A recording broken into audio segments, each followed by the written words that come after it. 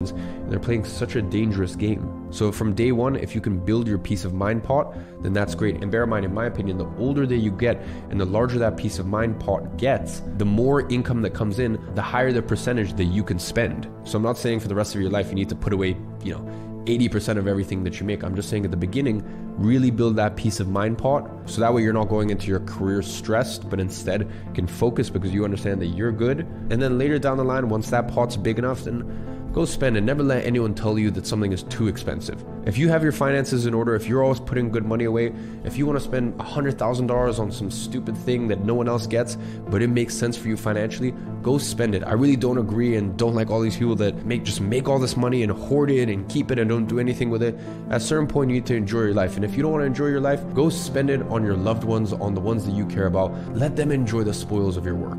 But as I said, always keep your peace of mind pot. The next one is money is an identity.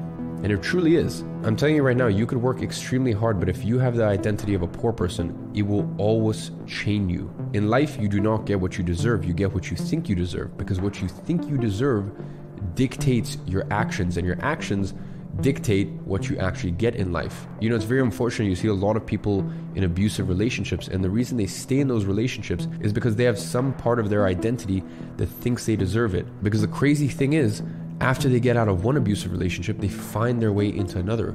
So it is ingrained as a part of their identity. So you can have something that is as heartbreaking and unfortunate as that, but also from the extreme side of things, all the way to the person that just has an identity that they are not someone who is worthy or deserving of money. This is why I always tell people, go buy that $12 coffee at the hotel. Go into these affluent areas and just understand that these are normal people. They move differently.